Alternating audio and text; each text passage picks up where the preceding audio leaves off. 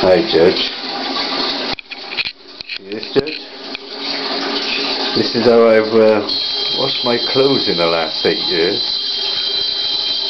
Sometimes I couldn't be kind of bothered with rinsing them out for a couple of days because I was a bit, down in the dumps kind of thing. And of course the water gets smelly and the tank used to take an hour to fill up, but now that I got this new system I'm a little bit better at it because I got direct hot water as and when. But let me ask you this, Judge, in the fourth richest economy supposedly in the world, how come you have derelict people washing their stuff in baths when there are so many second-hand washing machines available in places like Track 2000 in Cardiff?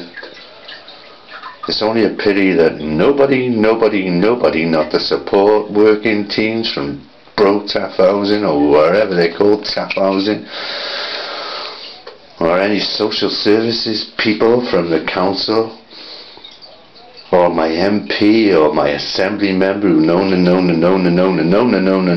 me ask, could I just have a second-hand washing machine?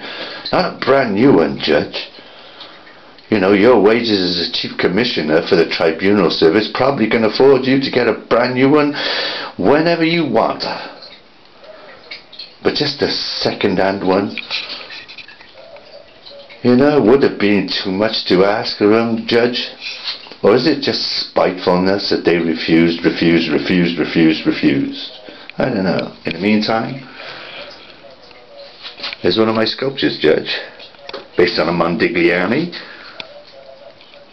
I like it. Made oh so long ago. There's a couple of paintbrushes that I use when I'm doing my paintings. That's my step ladders for feeding the birds their bleeding peanuts. Clothes washing in a bath in the 21st century because nobody in the council gives a damn. Wouldn't have cost them much, would it? Second-hand washing machine, Judge. Even put the fittings into the wall in the kitchen would have been something. But not this county council, because they're vicious, vindictive bastards, Judge. A bit like what you are. Judge Hickinbottom. Criminally negligent in the health and welfare of vulnerable adults who apply to his tribunal service for a little bit of help. Yeah.